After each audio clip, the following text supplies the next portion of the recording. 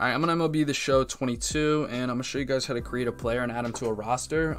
It's really simple. I'm just going to show you quickly, though, because obviously a short video is going to be better. So all you do is when you're on the main menu, you go to top right corner, you click Create, then you click Roster Control, then you click Create a Player. This is where you can create your player. There's plenty of things to choose from. It's really fun to do, to sit down and do. Obviously, I'm not going to do it in this video because it would just take a long time, but I'll just change this guy's name.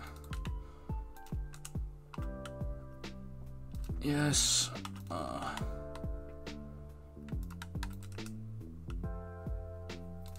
right, now it's Joe Booth is going to be our player. Just thought I'd show you guys. Then you just click Finish.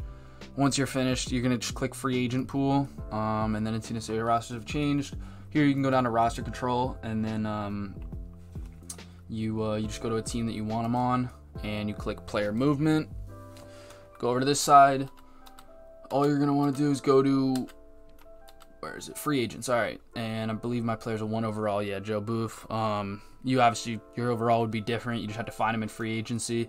And then you go over, you just click his name. You can replace him for anyone.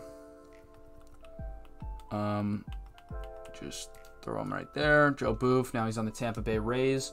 And yeah, that's really it. Now he's there. Except roster changes, you click yes. And then right there it shows up with the red invalid thing. That doesn't actually mean anything. You can click auto fix roster and it'll go away. But when you click on it, he's still on the team.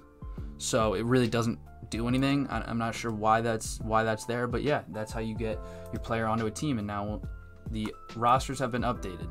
So there you go. I hope this helped. Drop a like if it did. Drop a sub. Go check out the other videos I've done. I'm doing a few other MLB videos today, and I appreciate you watching the video.